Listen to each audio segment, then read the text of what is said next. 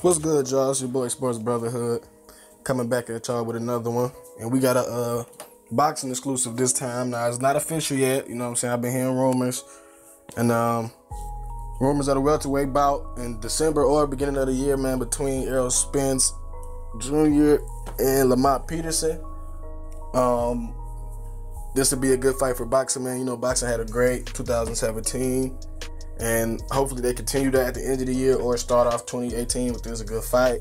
It's a fight I think a lot of people will want to see besides just the actual inside boxing fans. I think a lot of casuals will want to see this fight because, you know, it's getting to the point where Floyd's gone. So now they understand that they got to go back to the old school ways to where you have to get two people with names. You know what I'm saying? Everybody not going to have a big name, but there's a big void now, so you take the two people with names. Just a perfect example would be the Garcia Thurman. You know, they wasn't the biggest names, but in the sport they had built up a nice name and a reputation, and they had a decent following. You know what I'm saying? So when you bring both of them together, it makes for a good showing, a good event, and that's what I hope I see more out of boxing.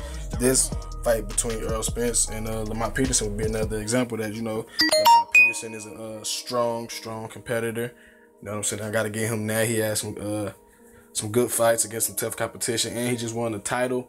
I believe he won the title on the undercard of the Adrian Broner fight. I forgot who his opponent, but he did win like a interim welterweight title or something like that. Now I don't know if this would be for the titles. I would think so. I think they did say it would be a title defense by Errol Spence. So I would like to see this fight. I would be tuning in. Hopefully, if everything is right by then, Sports Brotherhood will probably be covering this fight, man. But yeah, predictions, early predictions. I would say I gotta go Spence, man. Spence is just more athletic, but Lamont Peterson is a dog. You know what I'm saying? He's one of them fighters that's not gonna quit. You know what I'm saying? And he's not gonna back down neither. So I'm not gonna say it'd be the easy fight, but winners, I just have to go with the Spence. I feel like he's a little more talented. You know, coming off the Kell Brook win, I think he's out for blood right now. You know what I'm saying? That's why he's kind of been avoided. But I respect Lamont Peterson for taking this fight. And as you can see throughout Lamont Peterson's career, he's not afraid to fight the best. And, you know, that's what makes him so good. So, yeah, man, you know what I'm saying? This would be a nice fight for boxing. Hopefully it goes down. Lamont Peterson, Errol Spence. Look forward in late December or beginning of the year.